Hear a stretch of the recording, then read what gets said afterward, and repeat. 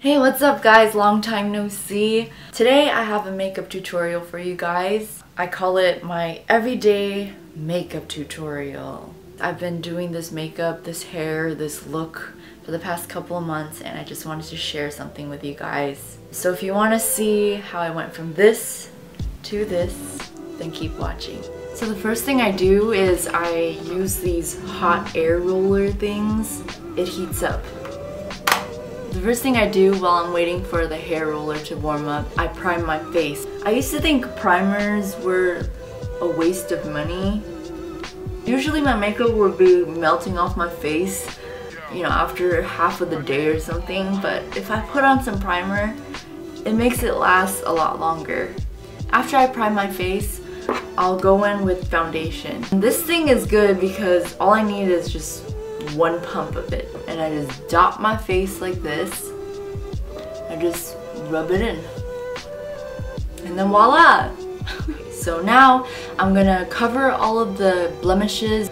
I really like this because it has very full coverage. So I'm gonna put it in a shape like this, and then I'll just go in by dotting the pimple scars that I'm not too hot on showing to the world. So now I'm just gonna use the same Real Techniques brush. This brush is super good because it's cheap and it blends all of this concealer pretty well actually. Usually around the time I'm done with my foundation, my hot rollers have already heated up. So I'm gonna put it in my hair. Here I go. Putting a roller into my head. Once it reaches the crown like this, just grab a clip and I'm just gonna do that. After I do the crown, I'll part my hair in two and I'll part my hair in yet another two. We want an even distribution of the hair in every single roller that we use, like so.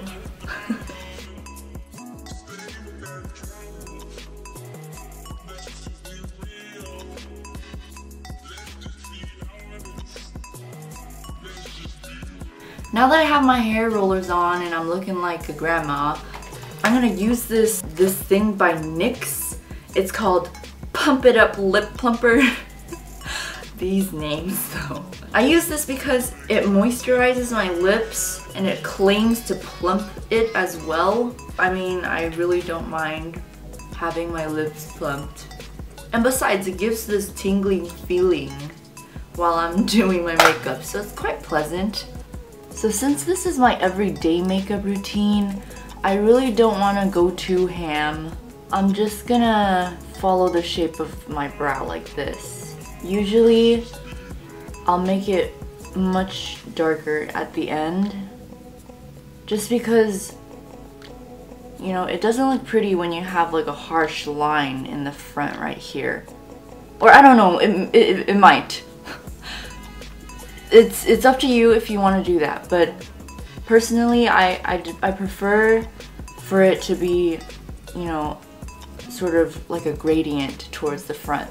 I'm just gonna take all the product that I put in the end, get it into my spoolie a little bit, and then just blend it out into the front. And then I just want to perfect the part where it gets lighter just by using soft strokes. Always making sure we're blending out the harsh edges because I just feel it looks better that way. But if I could leave you with any advice, always the gradient, never the line. I've had my fair share of eyebrow transformations and I used to have that line eyebrow and it's just not pretty. Back in my hometown, they used to call it the ABG eyebrow. And then I remember someone said one time, the thinner the brow, the sluttier the meow. My eyebrows really take the most effort in the morning. Eyebrows is really the most important part of the face, I feel. It's like the frame of your face, and your face is a beautiful painting, so you want to have a good frame for it. Sephora gave me this as a gift, so I'm just trying it out. It's really cool. It rolls up. I'm just gonna take the eyeliner and line it really heavily on the bottom. And just on the outside too. And I'll just smudge it into a little baby wing. And maybe even blend it out a little bit so it looks slightly smoother.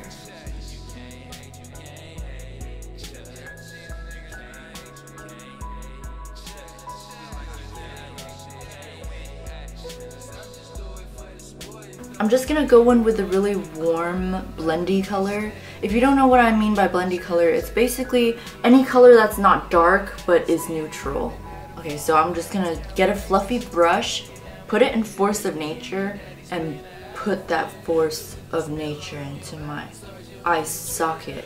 And then voila! There is dimension in my eyelids now. This is my eyelash profile without mascara. In other words, they are non-existent.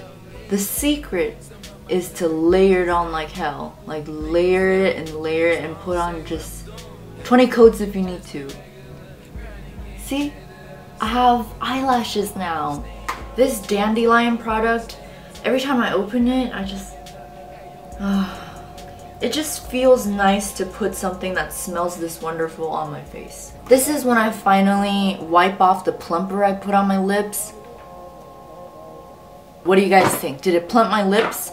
I don't know. I go into NYX Liquid Suede, and this is the color Sandstorm. It's kind of like your own lip color, but better.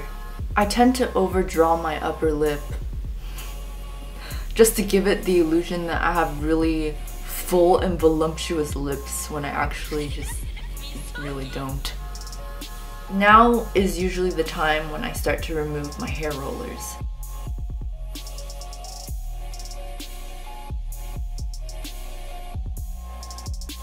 So this is my everyday look. I hope that it was entertaining. I hope that you're having a good start of the school year. If you're still in school, that is, and if not, then I hope work is going well. Thank you so much for watching. Thank you so much, and I hope to see you guys soon. Bye!